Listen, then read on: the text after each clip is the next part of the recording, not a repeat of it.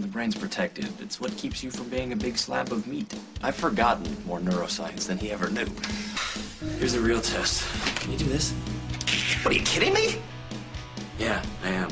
I'm kidding you, Hank. What, are you gonna give me anything for the pain? Breathe, Hank. Hurts a lot less that way. As long as you don't blow it. How am I gonna blow it? By opening your mouth. A word to the wise. Be nice to the judge. Humble, contrite, courteous. You lost me at humble. I'm gonna go practice being humble in the mirror.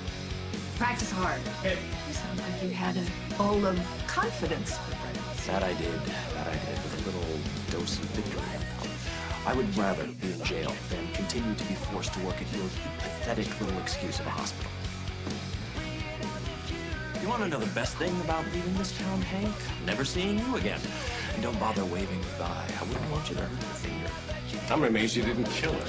I told you, not the best. I know, over and over again. You know, most neurosurgeons wouldn't attempt this procedure the first time on their own. Well, most neurosurgeons ought to be sliced city salami someplace. You know, I'm trying to give you a compliment, and I can't compete with your ego. You admit you're impressed. Well, okay, all right. I'm ready this time. I'm sorry about that. I lost my temper. I shouldn't have done it. It had nothing to do with you. Good to know. Well, like I said, sometimes I'm a good guy in spite of myself.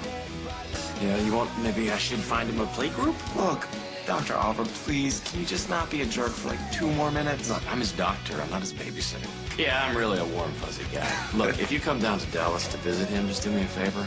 Make sure I don't run into you. See you in Dallas. Hope not.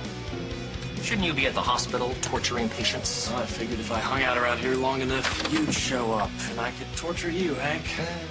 I like that guy less and less every day. Now, how could that be? I thought you were perfect. I am. How do you know this? Are you an idiot?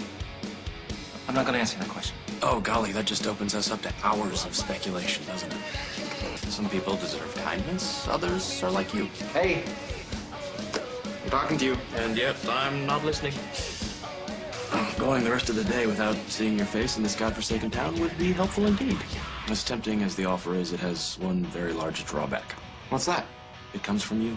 Do you have any idea how childish that sounds? Yep. But it's not as ridiculous as you chasing me all over town, whining that I'm not going to play with your toy. Oh, my God, you're sitting down? I'm unique. You're messing with me. You're not gay. You're requiring proof? How would that work exactly? What, so that we can share the secret handshake? So you're telling me that if I had told you that I'm a Pisces, yet ironically allergic to fish, you and I would have bonded? What do you want more than anything? To wake up and discover that the last few months have been one tragic nightmare. She's the love of his life. Really? I thought he was the love of his life. You don't trust me? Any reason we should?